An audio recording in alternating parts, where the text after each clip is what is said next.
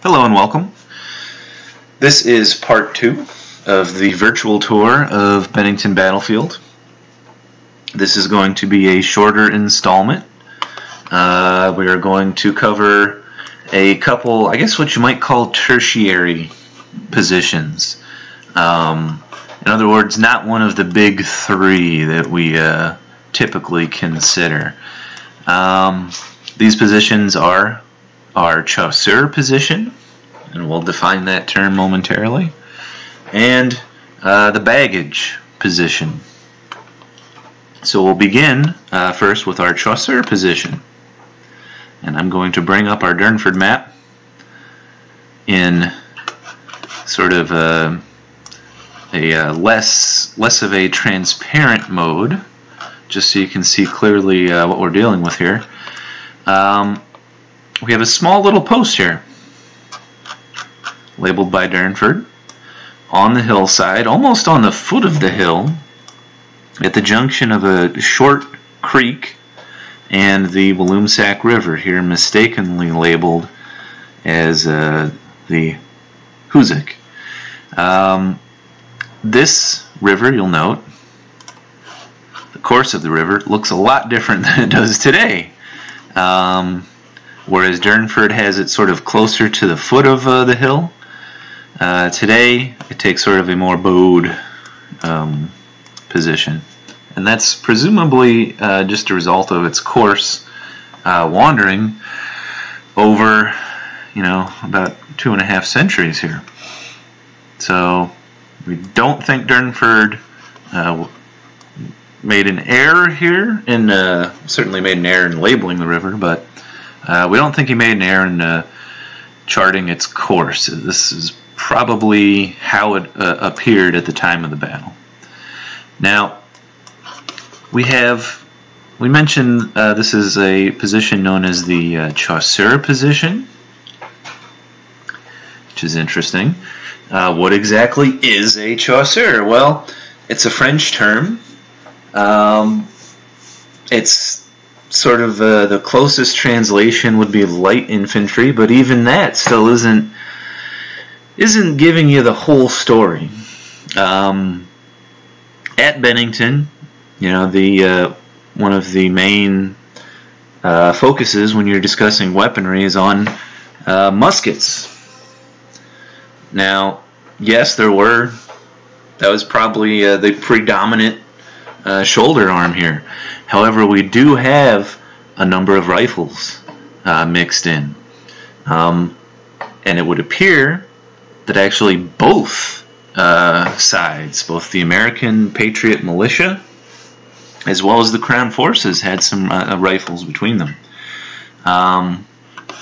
For our Crown Forces, for our German friends here, the men who are posted here are sort of an interesting mix. So we have some riflemen or some Jaeger, but they are actually supplemented by some men just simply armed with muskets. Now, why would that be? Why would you have, why the mix? Well, there's a good reason. The large caliber rifles that these Jaeger were armed with had some advantages, obviously in range, and some limitations. Once they are fired a few times, once they start to get fouled a little bit, it's significantly more difficult to get them loaded. It's time consuming to load them, and that makes them kind of vulnerable. If we go back to continental Europe during the 7 Years' War, we actually had a combination of Russian and Austrian forces invading Prussia and actually taking Berlin for a time. And a result of a battle not far from Berlin, sort of set the stage for this mix of weaponry. At this time, there was a concentration of Jaeger, and they were basically left unprotected. They were not supplemented by any kind of musketmen, and they were basically totally wiped out by Cossacks to the west of Berlin, near Spandau. They were caught in the open, they were ridden down, and it made an impression on the Prussians. And so the Prussians took the measure of sort of creating these mixed units, which we believe were employed here. So the musketmen, no, they don't have the same range as the Jaeger. However, they have sort of a greater rate of fire. The Jaeger here, in our case, also have sort of an interesting weapon. They can actually mount. This was not the case usually for a lot of men armed with rifles, but they could actually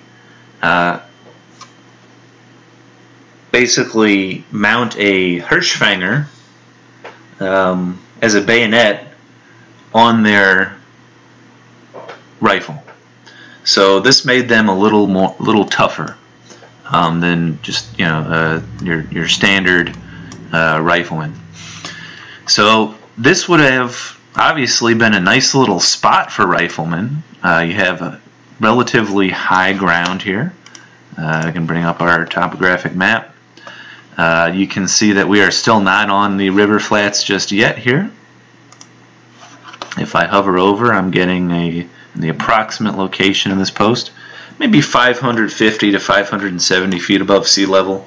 So we've dropped a few hundred feet compared with the elevation of the Hessian Hill, but it's still a very commanding position that would have had a view to some cleared land here. Now, the Americans actually harassed this position before Stark's main enveloping maneuvers. And we know this because we have some comments that were made. So specifically, we're going to go back to Wasmus. He talks about how Americans were firing on Baum's left flank. Well, okay, let's go ahead. We'll turn to face the Americans. We'll pretend we're Baum. Here's our left flank. So it's an interesting comment. Where were they firing on this position from? Well, we're not going to get into specifics, but we will simply say that there was a structure. It's a fair distance from this point that the Americans basically used for cover to lay down some fire on this position. It's known to us only as the Widow Whipple House. We don't really know too much about poor Widow Whipple, except that after she was widowed, her property was involved in the Battle of Bennington, and it came out somewhat worse for the wearer here. So after the Americans fire at the Chaucer position here, we have actually the British making an effort to turn them out of this house. It's probably just a simple cabin, and then setting fire to it. So poor Widow Whipple, she actually had her home burnt down as a result of the battle here. To be able to fire from the assumed location of the Whipple House, again, we won't get into specifics, but we will say we're talking about a range that is greater than what you consider, range for a musket. So that suggests that the Americans were possibly utilizing rifles to fire on that post, which is borne out by some of the archaeological investigations we've done. You find ammunition that would be an appropriate caliber for muskets pretty broadly distributed. And to us, that seems to suggest that, yes, some of the Americans were probably armed with muskets, or pardon me, rifles. So it's an interesting place. Our next stop is the baggage. We'll wait for Durnford to load. Again, this overlay is not 100% accurate. There's some debate as to the bounds of our baggage field here. But you'll see that it's basically a small open field carved into what is otherwise the solid old growth of the hillside here. Now, why would you need to have the baggage in a field? Well, when we're talking about baggage, specifically we're talking about items that are not being carried on a soldier's person. And so that can encompass a wide variety of different things. In our case, in addition to perhaps knapsacks, things of that nature, no tents, we have a living menagerie sort of attached to Baum's force. He's got to, remember, pursuant to his orders, he's got to be gathering horses, he's got to be gathering oxen, things of that nature.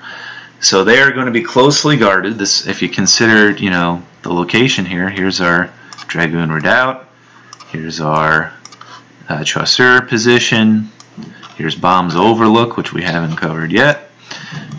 It's really got a nice protective ring around it. So this is a safe spot for all these different items and livestock. It's also presumably a pasture. This wasn't a cornfield as far as we can tell or anything like that. This was probably a pasture. It's well watered. There is a spring in this area. So this would be an ideal location for watering horses or watering oxen. Now, what kind of numbers are we talking here? Well, we can't get exact, so we're never going to have an exact count of the things as they stood hour to hour.